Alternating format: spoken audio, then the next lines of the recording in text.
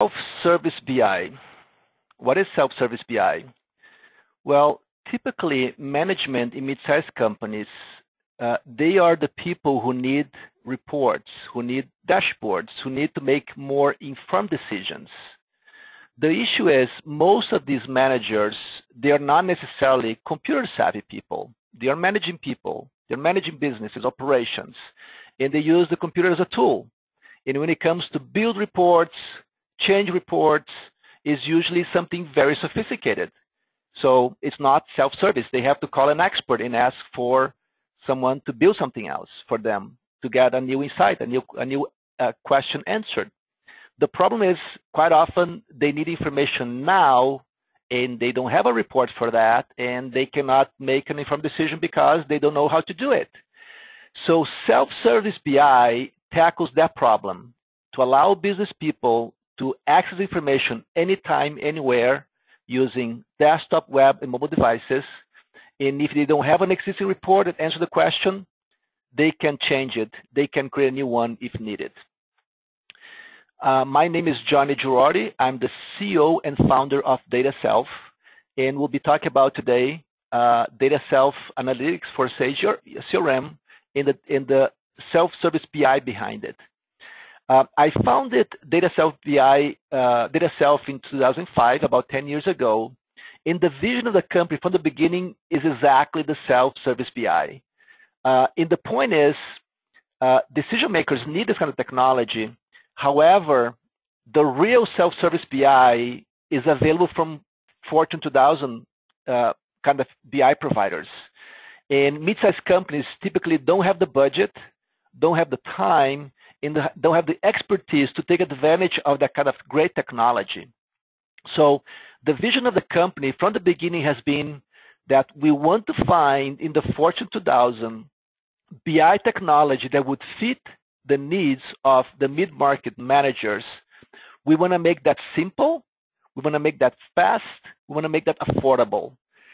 We came a long way in these 10 years. And what we have today as a technology uses nothing but the best from the Fortune 2000 technology, as I'm going to show throughout the presentation, and that really delivers self-service user-centric BI. So let's take a look at it, how it works. So first of all, what I'm going to show typically can be done on web, on desktop, and mobile devices. I'm going to use the desktop approach. But here we're looking at a CRM information, and I want to show how easy it is to build a detail-oriented report just by dragging and drop. So let's say I want to see open opportunities by account manager. So I find in my list the account manager, and I just drag account manager to my report, just drag and drop. So here are my account managers, and I want to see potential sales. So I'm going to drag potential sales to my report, and there it is. I just built potential sales by account manager just by dragging and dropping. Well, maybe I want to see these potential sales broken down by the estimated close date. Well, I just drag and drop the estimated close date to my columns, for instance, and there it is. I would have seen account managers and looking at all the open opportunities, what the estimate day is, and then it breaks down in this report. And I could easily drill down from the year to the quarter level. I can drill down to the month level, to the day level, whatever it is, just by drilling very, very easily that way. Well, but typically when you are analyzing, you want to slice the data in a very focused time period. This month, this quarter, last quarter, this year to date, last year to date, this fiscal period, whatever it is. So filtering is important, and the way that we filter, let's say, dates is, you just drag and drop the field into the filter shelves, and then you'll be able to just choose what kind of, time bucket you want to filter by, or you can use the relative data approach, which is the most popular.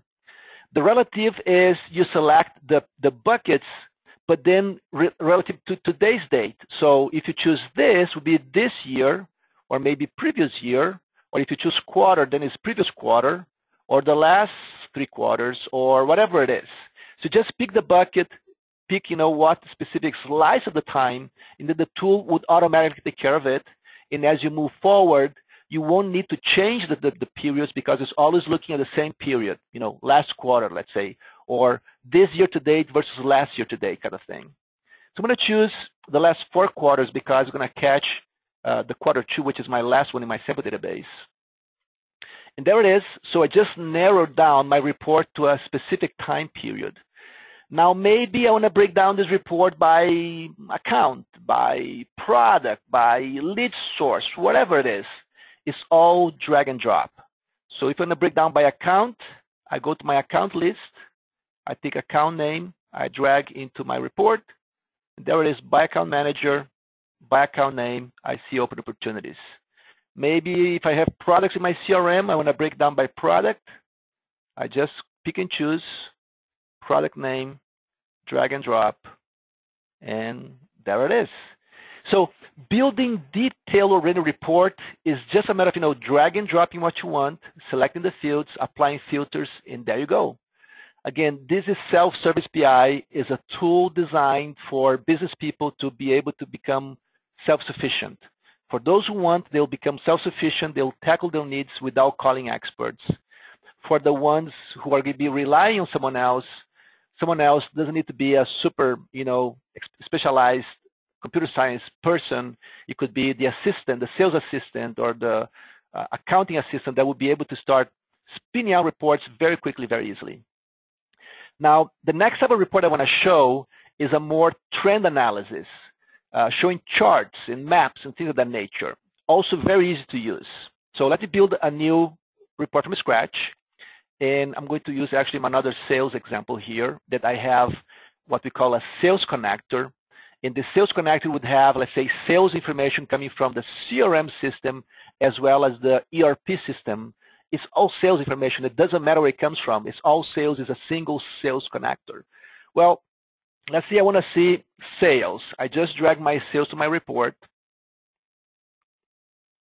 So here's my total sales in the whole company history. Well, I want to break down by month, see how things are growing over time. So I drag and drop my months, and then I see sales growing throughout the months and see how they're trending up. I have a multi-company framework, so I want to break down sales by company. Company means, several different organizations that I have consolidated into a single sales dashboard for corporate analysis.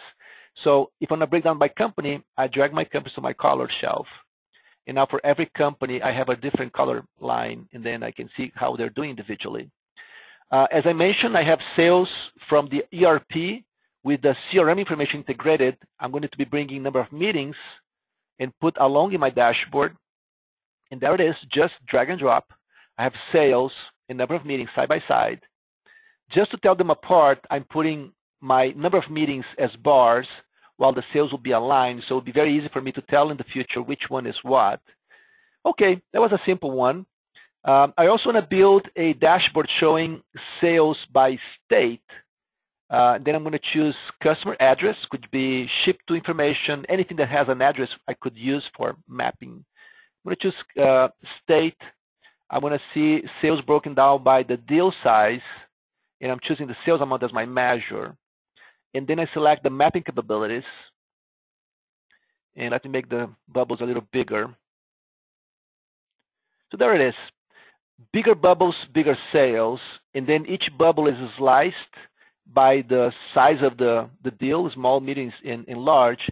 And that was it. I just built a couple of, trend analysis kind of report. And I want to give this information on a dashboard format.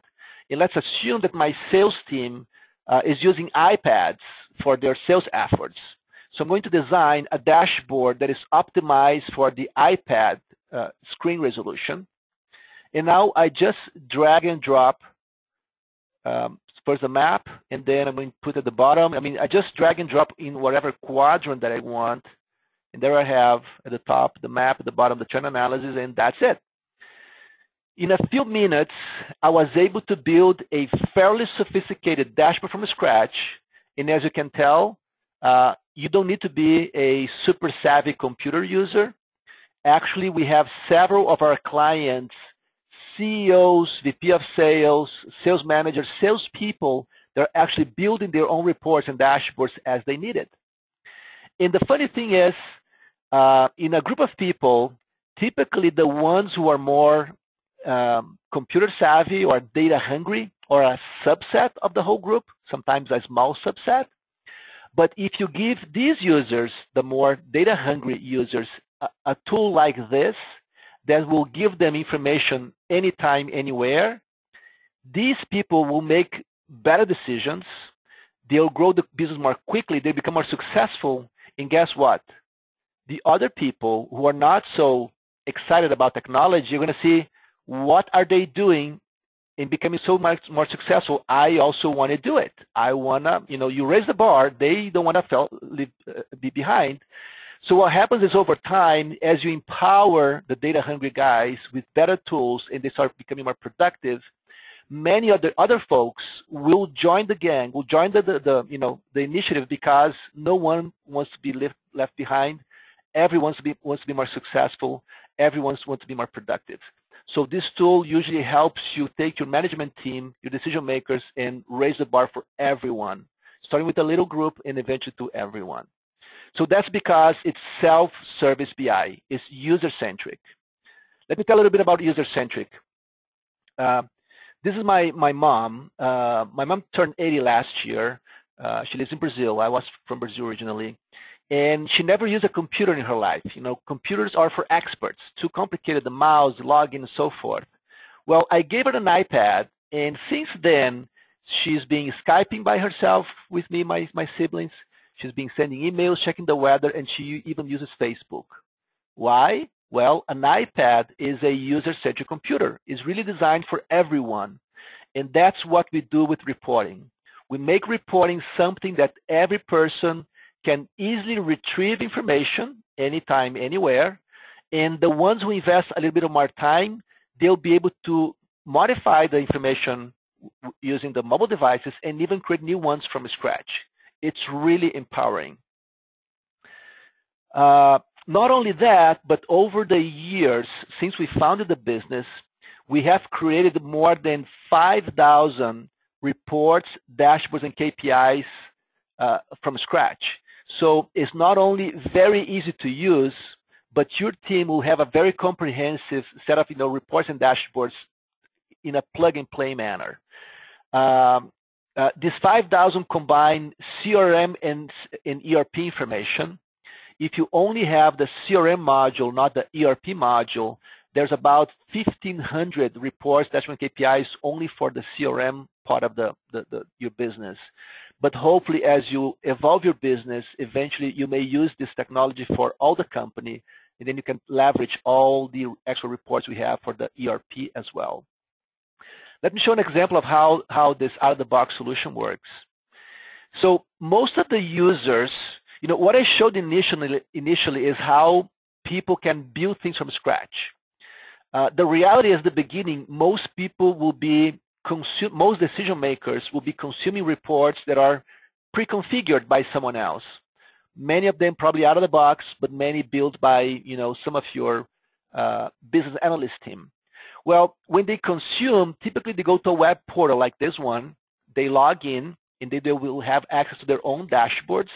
So let's say the West team salespeople will see only the West accounts. The East team will only see the East account. So just by the user credentials, you can see that. And when you open a dashboard, let me show an example. If I open, let's say, the top customer by sales dashboard, and let's say I'm the rep for California, when I open this dashboard, it only shows my top accounts in California, while, let's say, the rep for Florida opens the same dashboard, exactly the same, but only views Florida top customers, while the VP of sales opens the same dashboard and views top customers across all territories. So also this is very helpful because a single dashboard report can serve all different kinds of people, and the security behind the scenes will be sure that each person will only be able to view what they were granted the rights to. We also have a lot of reports out of the box, which are very informative, especially from a sales initiatives. You want to be sure that you're following up with the right accounts. And let's say if you have recurring accounts, you want to be sure that you're keeping track of who's growing and who's declining the most in sales. Typically, who's growing the most, you know who they are because you're calling back, you're placing orders. So typically, probably you're doing a good job with the top customers by sales growth. But what about the customers who are declining the most in sales? Why is that happening? Is there something you can do to fix it? Sometimes we salespeople are super busy taking care of people who are calling us back, and we don't call as often as we should the ones who are not calling us back. And sometimes they are leaving. And unless you act proactively to fix the issue in a timely fashion, they may be gone for good. So keeping track of things like that, top growth and decline, by account manager, by customer, by product, by region, whatever the metric is usually critical. And we have several reports out of the box that will help you focus your time in things that matter the most. Also, maybe you want to keep track of your sales and your quotas and your commission frequently. And this is a kind of a report we use for that. So this is like a little dashboard that shows as the month progresses and the days, right now would be the 22nd of the month. I see how my sales are accumulating throughout the month, and this is my sales target for the month. So, I'm on the 22nd, hope I'm going to cross the target. And the bars would be the sales commission. So I see how much money I'm accumulating throughout the month. And maybe, hey, maybe I want to receive this dashboard every Friday night because maybe over the weekend I want to buy something else or expend some extra money. So I don't want to actually go to the report. I want the report to come to me. So you can actually just, as a user, you can subscribe to any of these dashboards. And when you do that, you can choose how often you want to receive the dashboard. And you just click subscribe, and now, voila. In this case, every Friday evening, I got an email telling how much my commission is. And maybe I can make decisions about my weekend. So the point is being a self-service BI technology that will give your users functionality that they will be able to do what they need to make more informed decisions. We go to the PowerPoint. How do we do it? Well, as I mentioned, the only way you can get self-service BI, user-centric BI, is to using the best of the breed technology, which is pretty much only available for Fortune 2000 today. And what we have done is our latest technology uses nothing but the very best of the upper market. If you look at Gartner analysis of the upper market BI vendors, Tableau and Microsoft are two top leaders in DataSelf Analytics. Leverages their technology. We take Tableau, we take Microsoft BI, we add our own technology that eliminates programming from these other technologies, so it's easier and simpler to maintain. And we have added more than 5,000 reports, dashboards, and KPIs out of the box. So we simplify and we amplify this enterprise-grade technology and make it affordable for mid-sized companies. So at the end of the day, you got a user-centric technology, the best available out there. Is going to be fast to deploy, typically in hours or days to get it up and running. We have been working with CRM systems for over 10 years with enterprise-grade technology, so we know how to connect the two for mid-sized companies. And this technology costs really a fraction that if you try to take these vendors and build everything from scratch. It's really a fraction. So at the end of the day, the key benefits is, most importantly, giving your decision makers tools that will allow them to make more informed decisions anytime, anywhere. You can only do that with self-service BI, user-centric. That pretty much requires enterprise-grade technology like ours. And on top of that, we give a lot of reports available out of the box. So key benefit is empowering business people to make more informed decisions. Second is, if you're spending a lot of money today with reports, this technology will reduce the cost of those labor-intensive tasks by more than 80%. So we're also going to be cutting your costs from a reporting maintenance standpoint.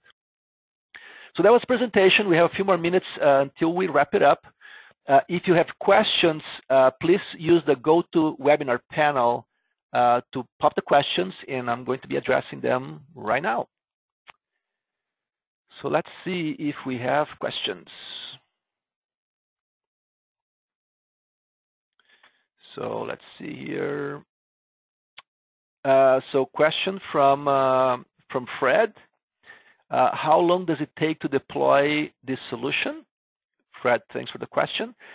So usually, as I mentioned, the deployment per se takes a few hours. When we're deploying for CRM systems, typically CRM systems are highly customized to your specific sales processes.